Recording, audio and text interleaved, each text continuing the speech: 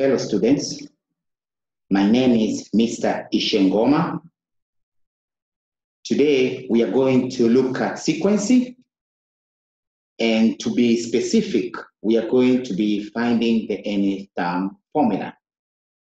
However, before we begin, I would request you to subscribe to my channel so that you are always the first person to receive all my new videos together with passing through the old videos. All right.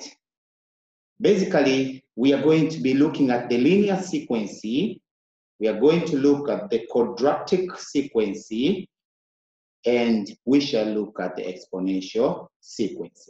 And all these three sequences, our main target is how do we find the nth term formula for each type of sequence. Now, to begin with, we are looking at the linear sequence. As we know very well, when we are talking about a linear sequence, we are talking about a linear equation. A linear equation normally has an unknown, which is not a power. Remember, normally this and this is a number, and then the x is not having a power. But now in sequence, we use n. N stands for any position. N stands for any position. So this means, in this case, we shall be having sequence whereby n does not have a power. In order for us to notice whether the sequence is linear, we shall have to look at either the common addition or the common subtraction. Once a sequence has got a common addition or common subtraction, that means this sequence will be a linear sequence. Let's see the first example here. From 7 to 10, we shall always be adding 3. From 10 to 13, we shall be adding 3. From 13 to 16, we shall be adding 3. So if you look properly at this sequence, you will notice that what we are doing is adding 3 all the time. So when you are adding the same thing or when you are subtracting the same thing, this is under the linear sequence. Now, we have a summary of finding the formula. Once you have discovered this is a linear sequence, then take your common difference. Take your common difference, 3n. Plus, when you take that 3n, you plus. What do you plus? You plus your first term minus your common difference. You take 7 minus 3. You take 7 minus 3. So 7 minus 3 gives us 4. So our answer will be 3n plus 4. You can prove this. You can put here any term. For instance, if I have 3 on the place of n, I keep 3 and then plus 4. 3 times 3 is 9. When I add 4, I get 13. So you realize that because I kept 3, and remember I said n is for any term, meaning n here will be standing for the third position, and if you check properly, our third position is 13, and we have proved it and we have got 13, means our formula is a correct formula for finding any term. Let's check the next sequence. From 16, we add 2. From 18 to 20, we add 2. We add 2.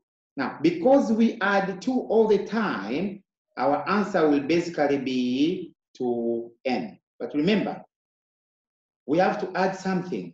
All the time, we add the answer after subtracting the first term with our common difference. 16 minus 2, that is 14. So plus 14. We go to the next one. From 38 to 36, we subtract 2. From 36 to 34, we subtract 2. From 34 to 32, we subtract 2. It means 2n is our starting point. Then 38 minus negative 2. 38 minus negative 2. This means our answer now formula will be 2n plus 40, because minus and minus become positive. That means 38 plus 2. We look at the next example.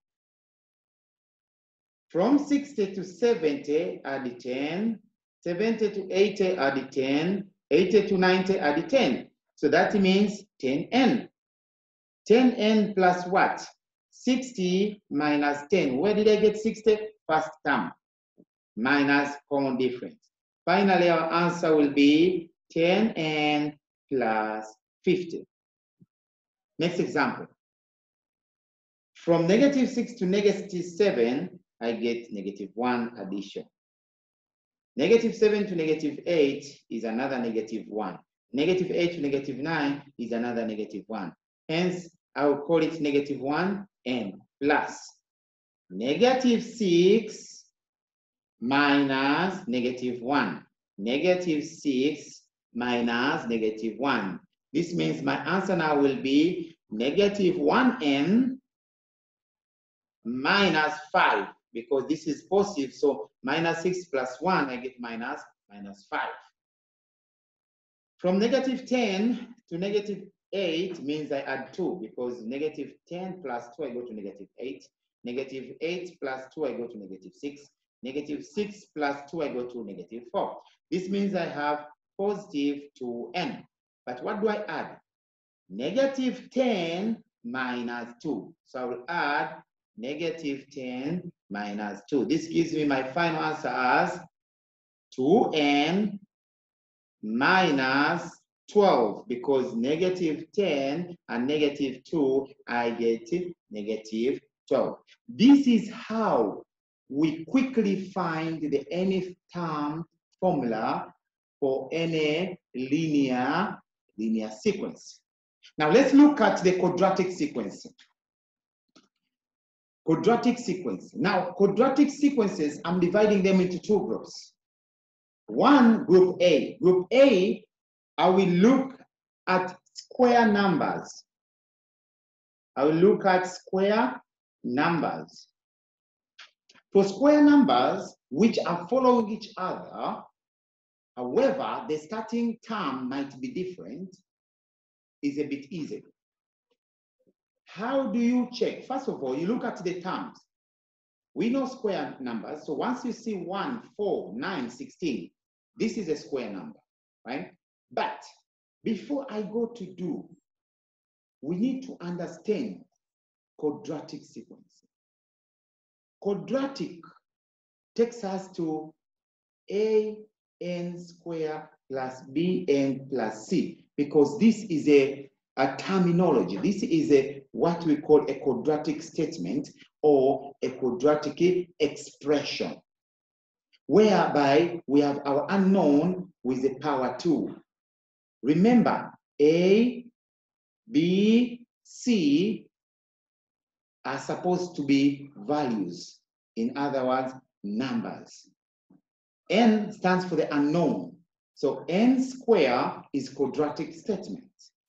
Now, for us to have a sequence that will lead us to a quadratic statement, it must have the second difference same.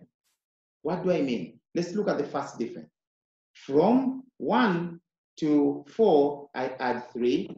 From 4 to 9, I add 5. From 9 to 16, I add 7. When you look at these sequences, you realize they don't have common. But when you do again, you see from 3 to 5 is added 2. From 5 to 7 is added 2. So when the first difference is, different, is not the same, do again. Once you get the second difference being same, then this tells you that this is a quadratic sequence. Now, after knowing it's a quadratic sequence, then we can do the approach of quadratic statement. But once it is square numbers. Once it is square numbers, this is what we do. We look at the first term. Once you confirm they're all square numbers, look at the first term. What do you square to get the first term? For this case, my first term is 1. When I square what to get the first term? But remember, for every first term, the value of n is 1. So if I have to square 1 to get 1, and I know 1 stands for n, I just keep n here, and that is my answer. To get a clear example, let's look at number 2. If you confirm they're all square numbers, then look at the first one. What do I square here to get 25? I would realize I square 5. Now, put your bracket square. Since we said this is the first term, and first term is the 1, and 1 is represented by n, it means it is the same as saying 1 plus 4 square. But instead of writing 1, I say n plus 4 squared. Let's look at the third example. What do I square to get 81? I need to square 9. Okay, if I need to square 9, since I need n, this is the first term, it means n plus 8. Why? Because if I keep here 1 plus 8, it goes back to 9. Hence, my answer is n plus 8 squared. Number 4, once all of them are square numbers, we look at the first one, 9. 9 means 3 square. So 3 square is the same as 1 plus 2 square. And 1 will stand for n plus 2 square. So I keep n plus 2 square. Let's look at the last example for this.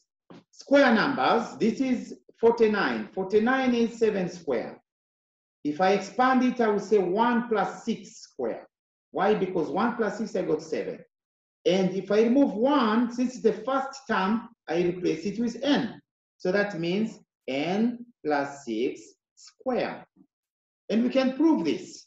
For example, this is the first term, this is the second term, third term, fourth term. So if this is the fourth term, means n is equal to 4. So if you keep here 4, you will get 4 plus 6 square. This is 10 square, and we know 10 square is 100. So this is how you easily find the nth term formula for square number sequencing. But on the same position, I have B. B, when you look at them, they are supposed to be quadratic, but they are not square numbers. Why are they quadratic? Let's check. 1 plus 2, I got 3. 3 plus 4, I got 7. 7 plus 6, I got 2. 13. When you look at this difference, it's not the same. So we do again. Plus 2, I get 4. Plus 2. So once I do the second time, and I can get the common difference, then we conclude that this is quadratic. And we said for quadratic, the formula is an squared plus bn is equal to c, and plus c. We said a, b, and c are numbers. So we need to find these numbers, and we substitute them here, and we get the formula. Now, being that they are not square numbers, so we cannot do the shortcut which we did for square numbers. We need to use the whole quadratic formula.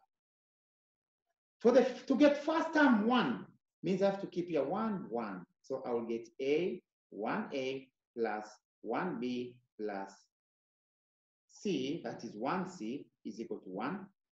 To get 3 means n is 2. I keep 2 here, I get 4a plus, I keep 2 here, I get 2b. 1c is equal to 3. To get the third term, which is 7, I keep 3 here and 3 there. I get 9a plus 3b plus 1c is equal to 7. I get 3 simultaneous equations. I have to go to my calculator, and I get the solutions for the 3 equations. So go to So I go to my calculator, there. I go to equations, I click 1, I go to unknown 3, here, unknown 3 unknowns, there. So when I got 3 unknowns, I start. A1 is 1, A1 is 1, I click 1, B1 is 1, C1 is 1, then D1 will be 1. Then I go to A2 is 4, I keep 4. B2 is 2, I keep 2. C2 is 1, I keep 1. D is 3, I keep 3. A3 is 9, here A3 is 9, I keep 9. B3 is 3, I keep 3. And C is 1, I keep 1. Then D will become 7. X is 1 means my A is 1. I click again equal sign. B is -1. I click again equal sign, and this is 1. So I have got the value of A, B, C. Substitute them there. I get 1n squared minus 1n plus 1. So this becomes my nth term formula for quadratic sequencing. I can do this again in another sequence here. So first I check. Once I check and I realize that the second one is common difference, then I straight away use the formula. The first term is 10.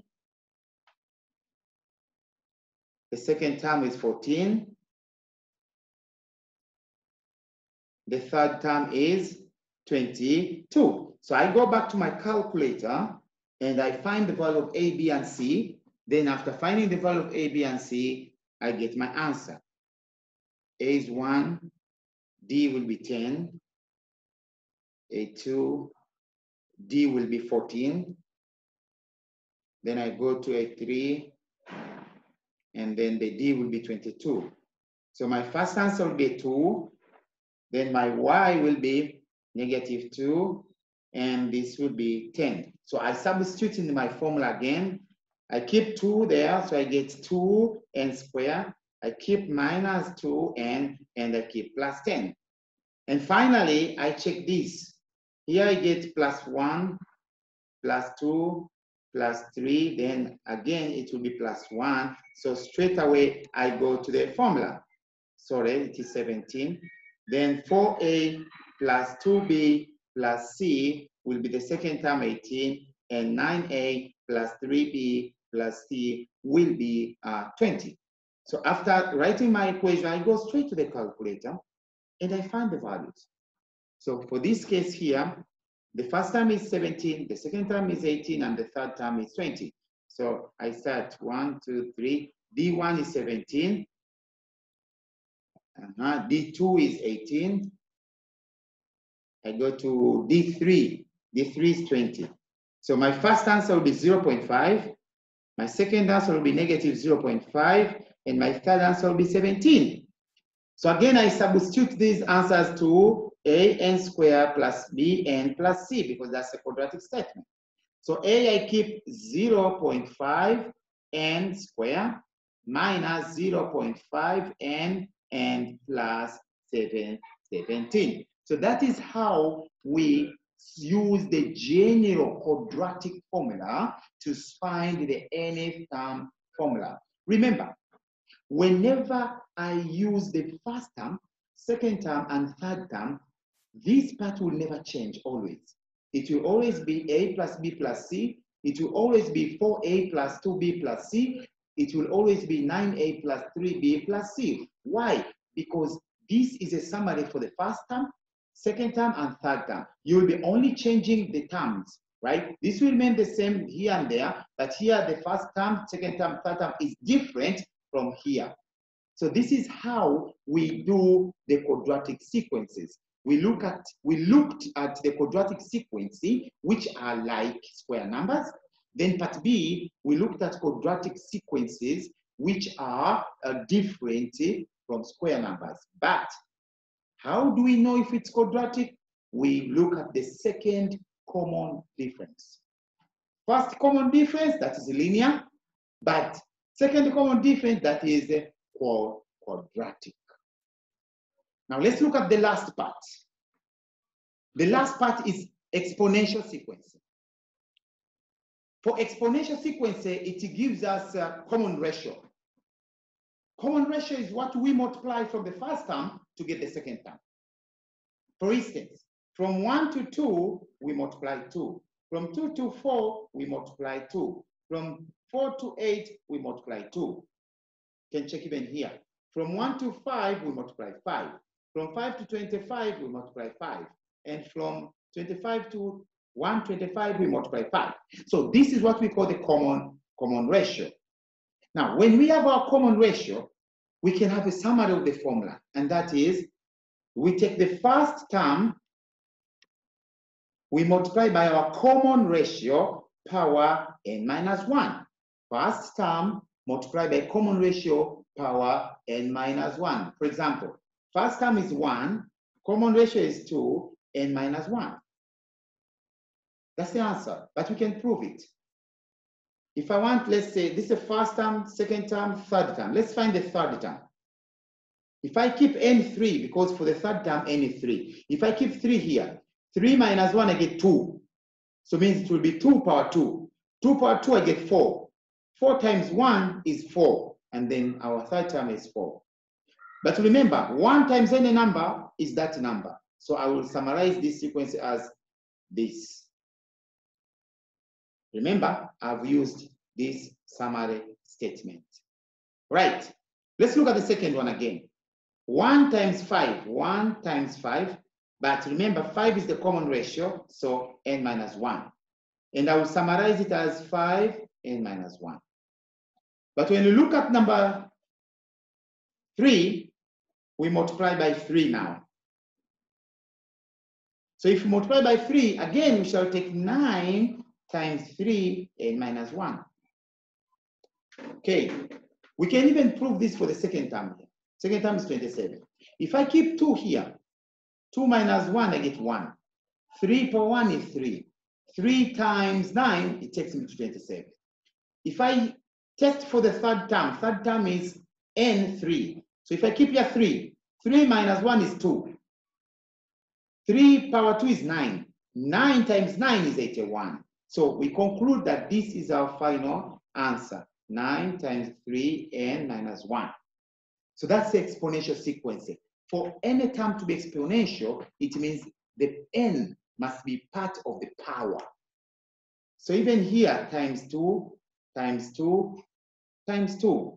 So that means 7, first term, if you remember, I wrote there up, first term times CR. So times 2, and then n minus 1. So that is how we solve exponential sequences. We have another method of writing as a product of square numbers. Like here I write 3 power 1, 3 power 2, 3 power 3, and 3 power 4. Then after you check the powers, so this will be 3 power n because the power has common term. But if I don't want to use this and I use the formula, it would be 3 times 3n minus 1. This answer and this answer are same. We shall prove that in future. The same here. If I change these two powers, this one will be 2 times 3. This one will be 2 times 3 square. This one will be 2 times 3 power 3. And this will be 2 power 3 times 4. I have written them as products of their square number. So answer will be 2 is not changing, keep 2 times 3 starts with power 1, so 3 power n. This is using a product of their square numbers. But if I wanted to use the formula, I would take first term times, common ratio is 3, 3, 3. So times 3 to the power n minus 1. This is using the formula. This is using the writing as a product of its common term. This is how we find the nth term formulas for sequences that are linear, that are quadratic, and those exponential. Thank you for being a good audience. Keep watching the videos. I'll keep giving you better videos. Thank you. My name is Mr. Ishengoma.